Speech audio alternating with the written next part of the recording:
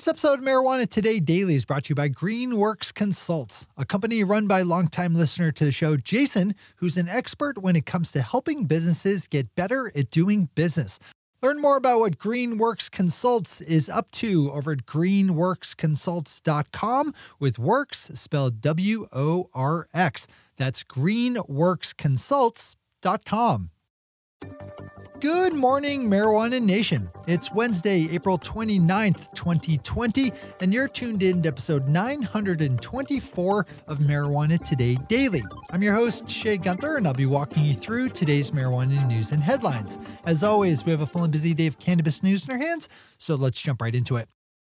We start the day off with news that High Times Holdings, the parent company of High Times Magazine and the Cannabis Cup series, just bought up 13 planned and operational dispensaries located in California from Harvest Health, which you might remember for its recently canceled $800 million acquisition of products company Verano. High Times picked up the 13 dispensaries in a mostly stock deal and says it also plans to move forward with previously announced, but as of yet unclosed, acquisitions of shops in Las Vegas and Los Angeles.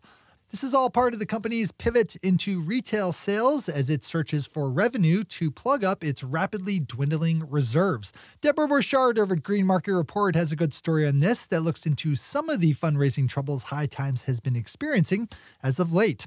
Give this one a read. Kyle Yeager over Marijuana Moments picked up on news out of the U.S. Virgin Islands that Governor Albert Bryan Jr. wants to legalize adult use marijuana as soon as possible in order to generate additional tax revenue. The Virgin Islands is heavily dependent on tourism, and the global travel shutdown caused by the coronavirus pandemic is hitting the territory's financial books hard. So Governor Bryan Jr. sees legalization as a way to help plug some of the monetary holes springing up. The governor will send over soon a revised legalization bill to his legislature, so we'll have to keep an eye on this storyline.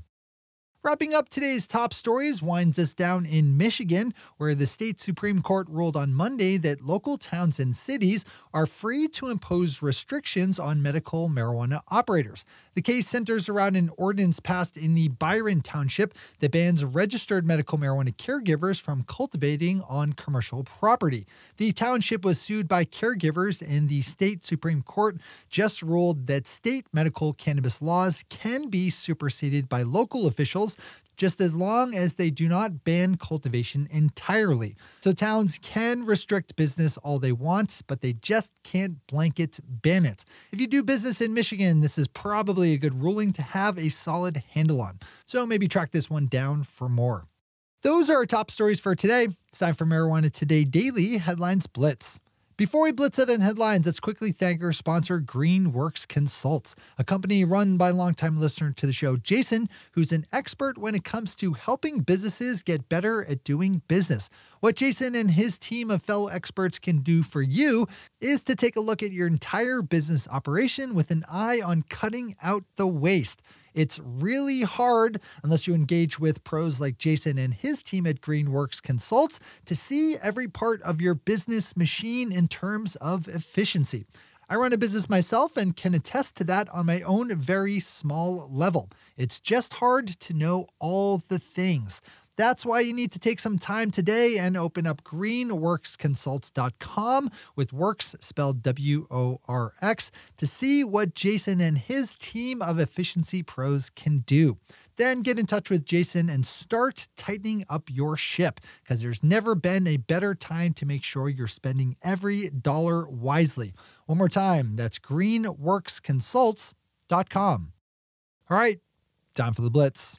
We have another voice added to the growing chorus pressing the federal government to include legal cannabis businesses in coronavirus pandemic relief programs, as a coalition of credit unions and marijuana trade organizations sent a letter to congressional leaders yesterday, making the case that it's important that marijuana operators be able to tap into things like the Paycheck Protection Program. A total of 29 groups and credit unions signed the letter, which you can read yourself in full over Marijuana Moment.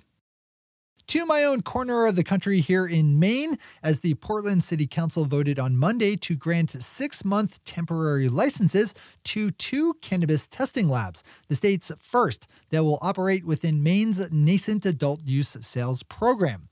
Maine voters passed adult use back in 2016, but our stupid Republican Governor Paul LePage obstructed and delayed its implementation for the years he was loathsomely in office. So here we are in 2020 with no stores open yet. Adult use dispensaries were to open last month, but the pandemic closings moved state officials to delay that to at least June.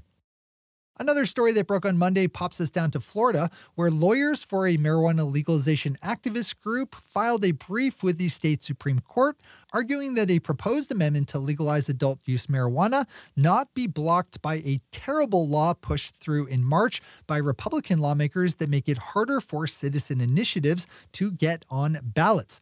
Republican lawmakers are trying to retroactively apply the March law to the adult use ballot measure, which was certified back in December. This is one of those stories I should give a read to if you do business in the Sunshine State. The Canadian province of Saskatchewan just announced that it is currently accepting applications for marijuana dispensaries that are to be located in towns with less than 2,500 people.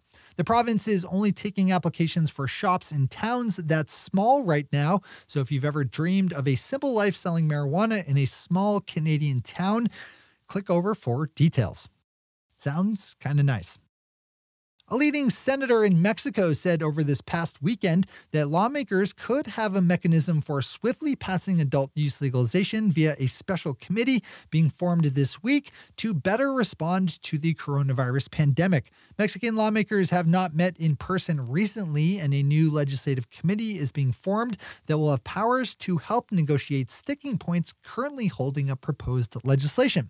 So the hope is that legalization could possibly find a pathway there. So this is another good one to keep an eye on.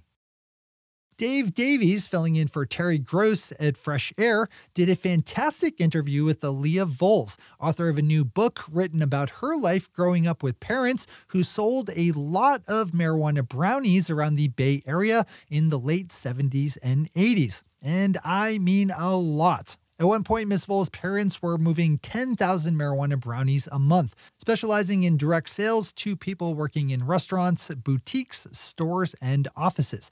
You can read the transcript over at Iowa Public Radio, but it's a better listen. We end today's news with Marijuana Business Daily's chart of the week, which this week shows the changing wholesale price of legal cannabis tracked month to month since May of last year.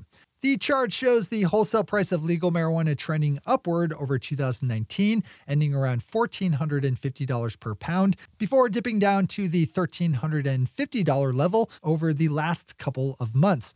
We definitely need more time and data to really see what's going on with wholesale pricing, but this is a good place to start watching.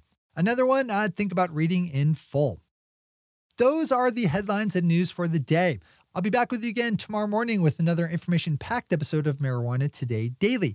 But in the meantime, if you have any stories to share or feedback to give, zip us an email to headlines@mjtodaydaily.com.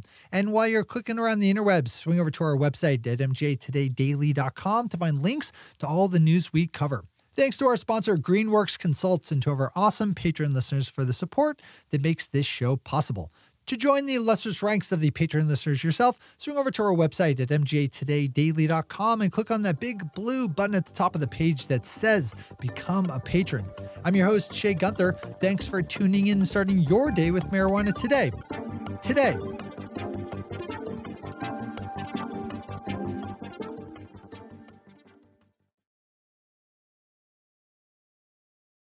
One take, Shay. One take.